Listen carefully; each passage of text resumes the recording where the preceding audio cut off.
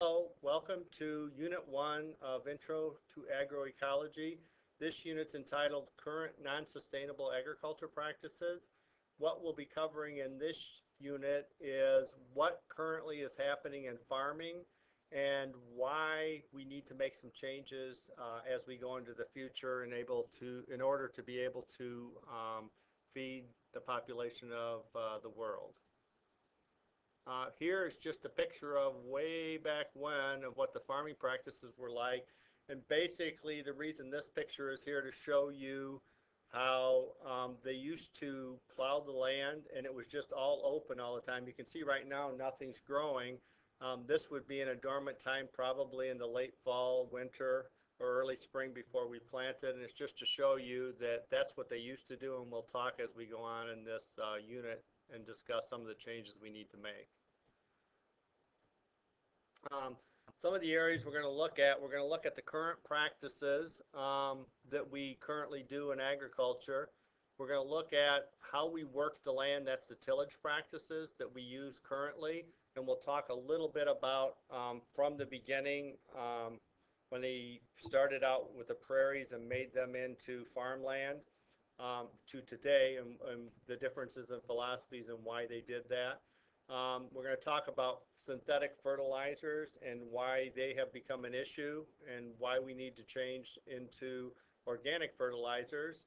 We're going to talk a little bit about weed and pest control practices that are in use today that we use, and most of those are synthetic, not organic, and we'll talk about why we need to change those too.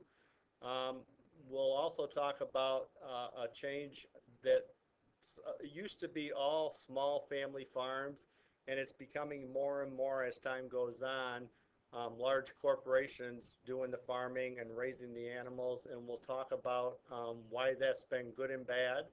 And then we'll talk about some of the limitations we have with our current practices as we go forward in the future and why we need to change in order to be able to feed everyone. The first area we'll talk about is the tillage practices that are in use today. Basically, when they had the native prairies, you had to, they called it busting the prairie, but you were actually taking a piece of equipment and making sure that it could dig into the land, and they used to do that every year. And we found out that in the practices of doing that, where we're losing a lot of soil because of erosion, the winds in the wintertime, because it was open like that first picture we saw in this unit. We're going to look at some of the different pieces they've used, they're currently using, and we're going to talk a little bit about why did they change and over the last 50 years into using new practices. One of the reasons they changed was because of the dust bowl they had, that they found out that the reason they had the dust bowl was because we were plowing and we were leaving the fields open and prone to being able to have erosion. The wind was blowing the soil everywhere except where you wanted it to be. Then we're going to look also at some of the conservation things that they've come about probably starting in the late 60s, early 70s to today, and why are they practicing it, and why is the farm bureaus that are out there helping people, helping the current farmers learn that they need to change what they're doing. And then up to the current, where we're pretty much now, most farmers are believing that no-till is the way they should do versus breaking the prairie or using the plow all the time. There's a lot of farmers that don't even have plows anymore, but basically what the no-till is they've changed when they plant. They've added some equipment to it that makes them able to plant and open the ground a little bit, but we're doing it a lot less than what we did, and it's actually saving the land that we have. Some of the current tillage methods that we have, there's cultivation, and what cultivation is after the plants are planted, they go in there and they try to control the weeds. So they can do that up to a certain point. It doesn't matter whether it's corn or soybeans, the two most common crops that are out there for most farmers. It's just a little, they call it a chisel plow. It's a V-shaped piece of equipment. And what happens is it just goes between the rows of the crops, whether it's corn or soybeans, and it actually pulls the weeds out of the ground. You can only do that till it gets about a foot high, but then at that point, the crop tends to crowd out the ability for the sun to get to the ground, which is how seeds germinate for weeds, and you don't have that problem anymore, or certainly not as much. Plowing is the first time when you do it. If you've never farmed land, or if you had it, let's say in pasture land, or it was just fallow, which means you don't have any crops on it at all, that you might have to work it with a plow in order to be able to plant again. Disking is a practice that's not used as much anymore, but basically it used to be used all the time in the 60s and 70s, that they go in right before they planted. It's a round shaped saucer, and there's a bunch of them hooked on. We'll have a picture of it later to see it. And basically it would turn the ground a few inches in and provide for the ability to be able to plant easy. Minimum till was when you would do it not as often. They got to a point where they did not, at the end of the year when they took the crops out, the crop residue was there. They used to always either come in and disc it, or they'd turn it with a plow for the winter time, and then they come in and disc in the spring, and you'd be able to plant, and they'd have a smooth surface to plant on. Now what they do is they leave that residue. A lot of it, they found out, will go away in the wintertime from the freeze-thaw cycles. And then there's now no-till. When they started adding that extra, it's just a little disc actually, it'll just open the soil enough to put the seed in the ground, and that's what they call no-till. So it's technically, it is a little bit of tilling, but it's not as much as it was when you used to do the disking. Um, on this slide, this just goes to the stuff I said about cultivation, plowing, and disking. It talks a little bit more detail for the cultivation, removing those weeds, and why does it create a better growing environment? Because if there's less competition for the plants are going to do better. They're all competing for, excuse me, all the nutrients and water. So the less plants that are there and the ones that you want that are there, they're going to grow better for you. Plowing, it'll dig down in 10 to 12 inches, so you can see that digging down that far, how you're opening up a big area when it turns over, and you'll see a picture of it in a little bit, that's what allows for that erosion when the wind comes to have it blow around. Pretty much now, it's only used when you're preparing a new field. Disking, told you before, it's a platter-like device. It only goes in 4 to 6 inches, and it really doesn't turn it like a plow. It just kind of cuts it apart because of how the disc is. And basically, when there are some farmers that still do it, they'll do it at the end of harvest to break apart the corn or soybean residue that's there. And basically, cornfields are what they use it in. The soybeans don't leave as much residue. Okay, some farmers still use it for when they plant a new crop, because that's what they've always done. We all get in habits. The minimum till, it's that disking a field before you plant, but you don't ever use plowing at all. And I would say most farmers are either in minimum till or no till. I'd say vast majority, probably 90 to 95% today across the U.S. No till is when they don't use the disc or plow, and they go ahead and plant and harvest without doing that. But once again, the planter that they use has a little disc on it that opens it up enough that you can plant the seed in the ground. Here's a picture of disking, and you can see it's pretty, it's not completely smooth, but in the next picture you're going to see the reason you do this is it opens it up, but what it also does is it also allows for seeds to come up for weeds, which would allow more weeds to come up. And that's part of the thing too. When you do the no-till, you're not going to get as many weed seeds that are on top, and weeds in any seed needs the sun to be able to germinate, so you want to make sure you control that, and that's one of the things they found out. They have a lot less weeds.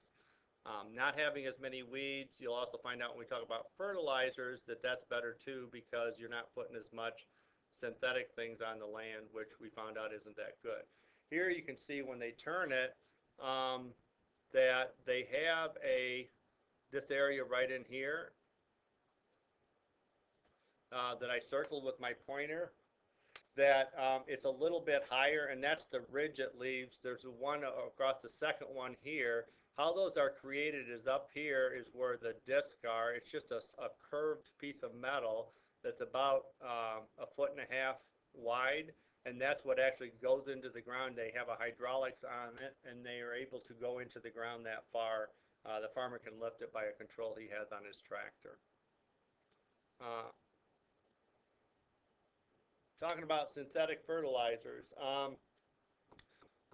The synthetic fertilizers came about around the time that they ended the Second World War, and it was basically because we were farming, we weren't. They always want to increase production, and that was a way in which fertilizer, of course, we all use it on house plants we have like Miracle Grow, and it helps the plant grow. It provides nutrients it needs, specifically nitrogen, that'll help that plant do better. Most farm crops, nitrogen is the fertilizer they want to put on there to make it grow better.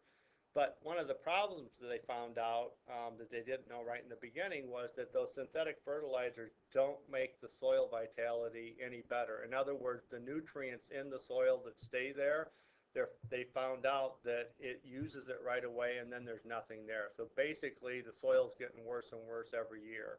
The other thing is, in a normal soil, there are micronutrients, and micronutrients aren't in as large a supply as the macronutrients that are out there, and nitrogen happens to be one of the macronutrients. But basically, they're things that help a plant get stronger, they help a plant flower better, those types of things. And there's things like boron that are some of the micronutrients. But there's total of all nutrients, there's 17 different ones. And in a unit that's going to follow, we'll get into all of the macro and micronutrients, so that'll make a lot more sense then.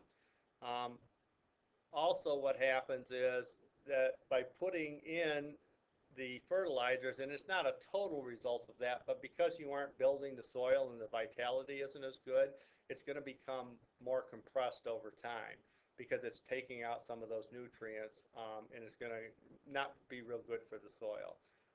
One of the other things they're found out is all the nitrogens we put on the land when we're doing this, there's times that a lot of that fertilizer will leach out. That means it leaves it without doing the desired effect that you want with the fertilizer. And basically what happens is it goes from the farm field into ditches, then to streams, then to rivers, and it eventually gets down to the Gulf of Mexico. And basically what happens on that is that's where all of the, basically it's killing the coral reefs and stuff, and all the plants and animals that are at the end of the Gulf of Mexico. And this happens all over the world. It's just not in the Gulf of Mexico. But basically what we're finding out is that we're really putting too much on, because if it doesn't need it, it just runs off. The other thing is, if you put it on at the wrong time, if it rains, sometimes rain will make it wash away if the water's running off the field real quickly. Here's an example of a farmer applying fertilizer, and in this case he's applying nitrogen, and specifically it's called anhydrous ammonia. It's a gaseous liquid gas that basically if you breathed it, you would probably not be here anymore. It's very dangerous. But basically what you see, and it's a good example here, if you look at this is an example of corn. If you look between it, there's a residue from the corn of last year. One of the things, and we'll get into this in more detail as we go through the course, but that's one of the problems they have, that some of the crops we put in will put some nutrients back into the soil. Corn's not one of those. It actually just takes nutrients, especially nitrogen, and that's what's making the vitality of the soils less and less all the time. And we'll talk in ways we can make that better too. Here's an example of the prior slide showed you were just applying nitrogen, you apply it everywhere, okay? it's really only needed where the plant is, but there's not an effective way we can really do that without putting it on the whole field. Here is an example of, it wouldn't so much be a farmer's not going to be out there doing this, but it just shows that you can use a selective weed killer even if you spray it on the whole field. But what's good about this is it's only going to kill the intended plants you want. So if you're out in a, just say a grass yard, you can spray a weed killer, a selective weed killer on it. It's not going to kill the grass. It's just going to kill the weed that you want. It's the same in a farm field. They can put in selective herbicides, they call it. And it doesn't kill the plant. It only kills the weeds that are there.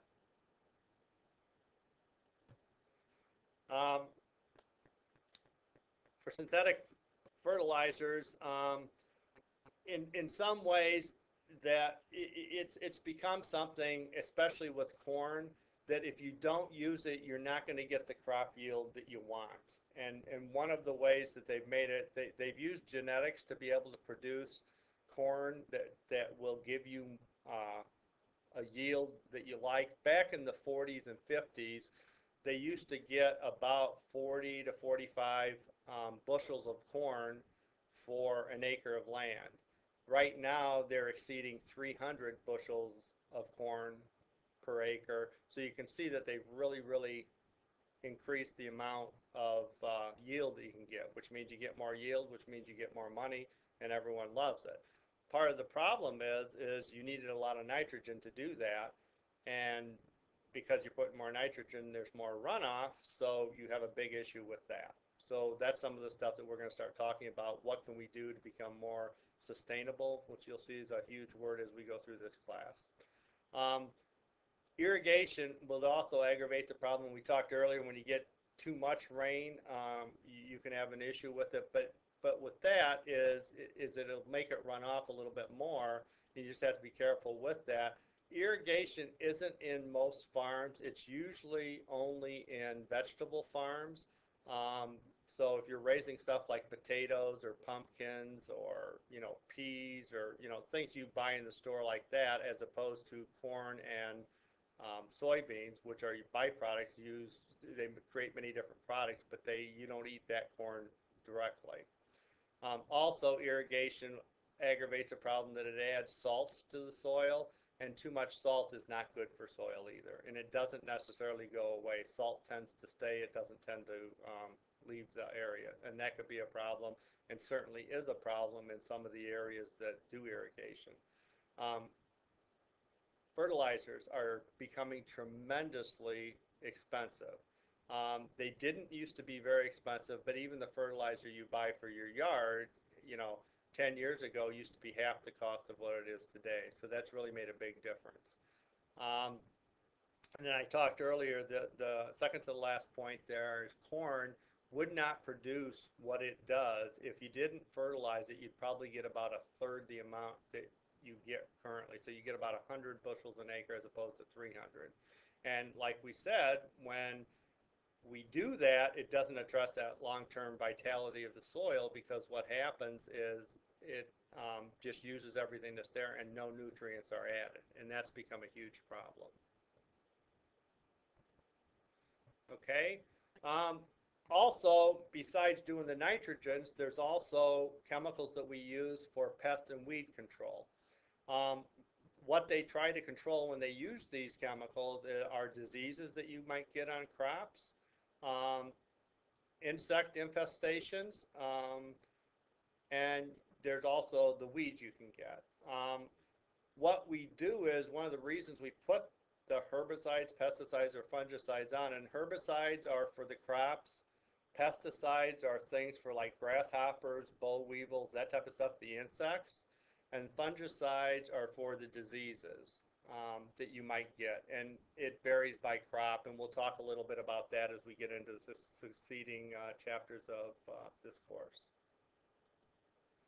Some of the issues we have with the pest and weed control is that it is a synthetic item, so it's not something that's natural. And what we're finding is not having natural things, it isn't as good as we thought it was.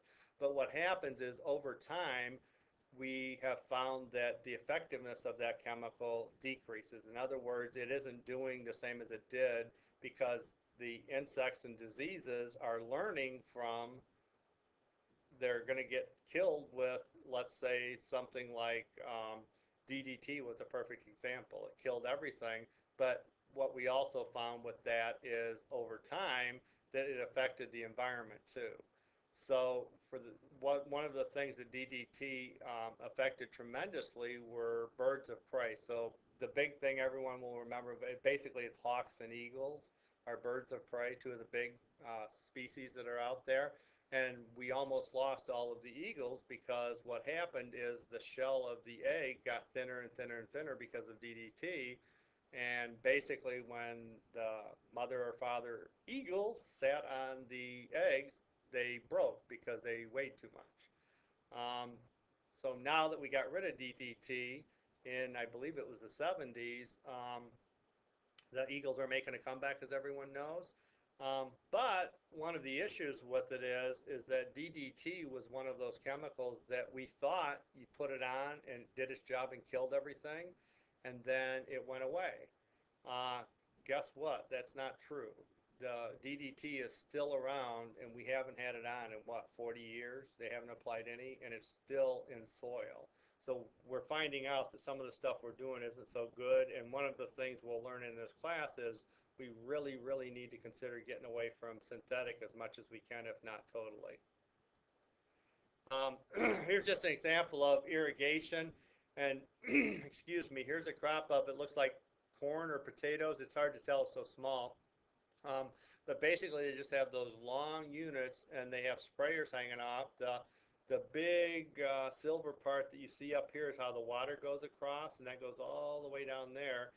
The wheels on it are so that they can have a motor. We don't see it in this picture, but it actually swings around on a pendulum, and it can go across that whole field. And what you see here is those lines that are there is where the tires go, and it actually ruins some of the crops, but it still does a good job watering. And because you're watering, it's in areas they probably don't have enough rain, but things like corn and soybeans don't need to have rain. Generally, the rain that you have in an area is enough.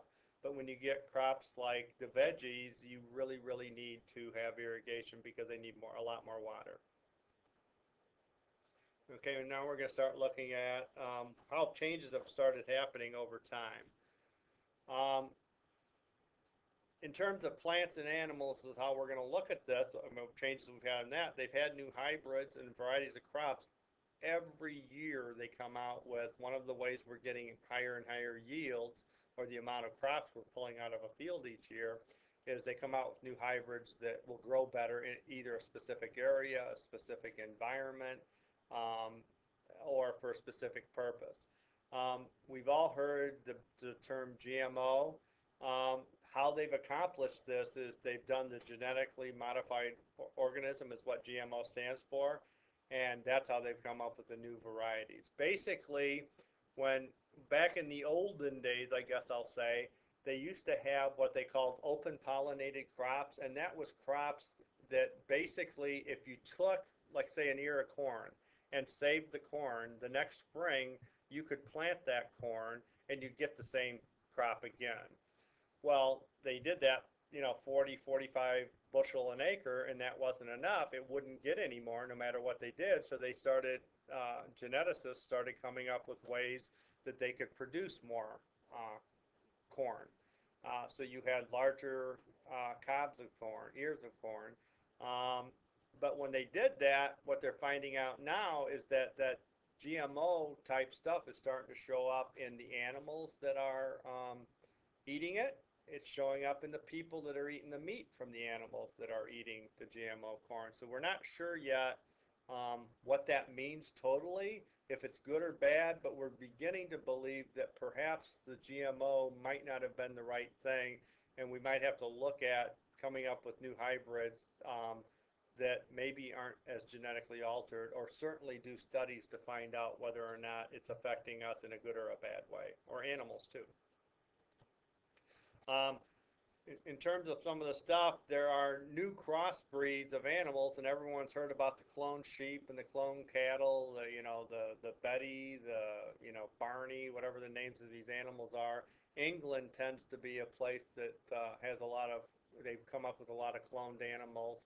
Um, Basically, what they're trying to do when they do either a cloned animal or a crossbreed is to pass on the desirable traits from one, let's say, a cow to the next one. So in other words, if there's qualities about that cow, it has too much fat. It doesn't walk very well. It has leaner meat. All those types of things that they're going to pass just those one traits that they like onto it. Another thing is if you had dairy cattle, that they would produce more milk is the largest thing. Or you produce a chicken that'll produce more meat, or it'll lay more eggs, that type of thing. In order to do this, though, what they do is they try to do these things, and then they'll use drugs and medicines in order to help in that development. Um, they aren't real sure at this point, and it's becoming more and more of a debate on whether or not this evolution has been a great thing or it's been a bad thing. And it's I suppose like anything, you're going to have people that are on both sides of the fence, but time will tell on that. Here's an example of one of the things that in the what used to always happen is, here was an example where you have cattle feedlots. Okay, you're in a pasture on individual farms, and here's an example where there's not too many cattle here, but in the cattle feedlots there are thousands and thousands of cows, and it's that corporate farming, and then it's in their opinion much cheaper to do that. But we've had some issues with um, when we've done that. When you look at the cattle feedlots, you see how close they are together. When the animals don't have as much room to roam, one of the issues that they have is there's more pollution because they're generally not out on farms. They're usually on the edge of towns, and they have nowhere to take the animal waste, and generally they just keep piling it up and piling it up. Whereas when it was on the old farm, the individual family farms, they used to take the animal waste and spread it on the fields and use that as fertilizer, that nitrogen. The other thing is when you have animals in a small area, they're more prone to disease. So therefore, you had to start using antibiotics that they didn't used to have to use as much when they were out on the individual farms to try to control the different diseases that they might get. Um, in terms of looking at these changes that we're seeing, that single family farms are going away at an alarming rate. And a lot of it used to be that the oldest son would always take over the family farm when dad decided to retire. And dad and grandpa might help out on the farm, but the son eventually had it, the oldest one, and that's generally what happened. Today, it's pretty much all of the children are leaving the farm, and when dad retires, they're selling the farm, and it's becoming larger and larger and larger and more corporately owned. And how stuff is done is totally based on the kind of money you make, not necessarily what's good for the environment. Um, it's become also that because the corporate has kind of taken over and made the large lots for raising cattle, that it isn't cost effective to raise cows or pigs as much as it used to be. They aren't making as much. In terms of dairy farmers, they have to pick up the milk every day.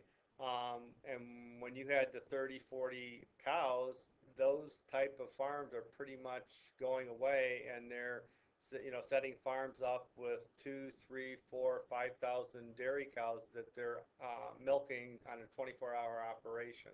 So it's become tremendously different in what's happening. Um, the last point there is most crops are dependent on many factors, and you need ideal settings in order for them to survive. In other words, that they're becoming more and more specialized in what they're able to do and how they produce. But what happens is if you get out of that environment that was ideal, you might not get the kind of yield that you want to get. So we've had So they're starting to have some issues with that they're trying to address. And then just a little bit, a few slides to talk about some of the limitations that we have currently, which we've basically been talking about the whole way through.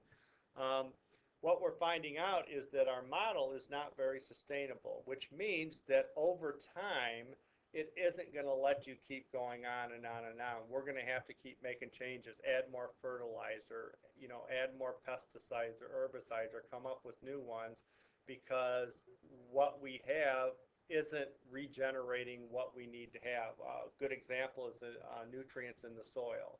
That because we don't have that, it's not going to let us continue on the way we're going. Eventually, we're going to have to change that.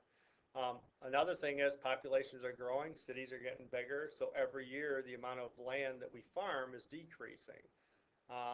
And if you decrease the land, the only way that you're going to produce enough food for everybody is to increase the yield of what you're growing.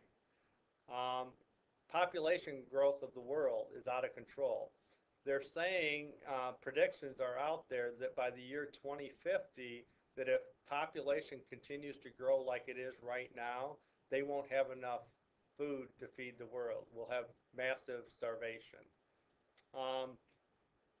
In the oceans, the ecosystems there are declining over time. One of the problems is all the fertilizers and pesticides and herbicides are getting to the oceans, and it's starting to filter in and affect the different flora and fauna that are out there. And it's affecting, what we're going to have. The other thing they're having is in some areas, especially like on the East Coast, where they do a lot of fishing, where the boats go out and get all the different fish that are out there, and then in Gulf of Mexico they get all the crabs, and the crabs aren't down there; they're out east. But the shrimp and those types of animals, that they're overfishing now. Another problem is where coral reefs are dying due to that fertilizer population. They aren't, excuse me, they aren't sure, but they believe that the GMO genetics are starting to cause pollution also. And that's just in the infancy of looking at that, so we'll learn more as time goes on of that. Another issue we have is the amount of water we have, the fresh water. You can't use salt water from the oceans, which there's a ton of. You have to use fresh water, so that's either comes from a well, the aquifers in the ground, or from lakes and ponds. And what we're using is increasing and increasing at an alarming rate, certainly faster than it's being replenished in those aquifers, lakes, and ponds. Also, animal feedlots are increasing in size, so the pollution we have, the amount of medicines that we have to give the animals, and that is increasing. So that's all going to affect our health as humans, and things we want to try to reduce that. What we're also learning is that there's residues from the fertilizers, pesticides, herbicides, and insecticides, which we use, and what we need to do is, because it leaches out into the water tables, into the streams, ponds, and rivers, we need to reduce that. Also, the level of acid in the ocean is increasing at a higher rate. In other words, it's taking the oxygen out that it has, and it's destroying the coral reefs and mollusks in many areas, which they don't totally understand all of those things, but they do know that everything around it is affected by those coral reefs decreasing in size. And coral reefs are live organisms, and they're dying at an alarming rate all over the world. Okay, some of the limitations we have for soil degradation with using the fertilizer, what we're finding out, it's just taking the nutrients out. What it also is doing is, they call it, their nutrients are bound up. In other words, the makeup of the soil is changing so that the nutrients that are there are in a state that they aren't allowed to be used. In other words, the soil's keeping them and not letting the crops use them. So what's happening with that? That means that you're going to get less of a crop yield. One of the things they really believe to become sustainable is that you have to get rid of the monocropping. What monocropping is that you're putting the same type of plant in year after year after year after year. It used to be over time that every third or fourth year they used to rest the land, and how you used to rest the land is put in something like wheat or oats, or just don't put anything in, and put in some type of cover crop was another possibility, and that put nitrogen back in the soils. Those type of plants would put nitrogen back in, and it used to be that they one year they'd put soybeans, the next year they put corn, the next year they put in wheat, and then they go through that same cycle again, and that would add the nitrogen back into the soil, which was good. Because we don't do that anymore, and we're just putting on the synthetic fertilizer nitrogen, it's making the soil worse and worse and worse as we go over time. Other problem is in the vegetable fields, we're overwatering, and that's promoting that pollution by salinization, which is too much salt in the soil. And then we're also overgrazing the pastures. And basically what that is, you're putting too many animals in a small area for the ones that are grazing, and they eat up all of the crop or the grasses that are there, and therefore it's more expensive to feed them. There's more disease that'll come because it's all dirt. The wind will get the erosion issues, so there's all kinds of things that come into play when you're doing that. This is a list of all the attributions, all the pictures we had in here and where they're at. So I'll leave this up for a little bit so you can see that.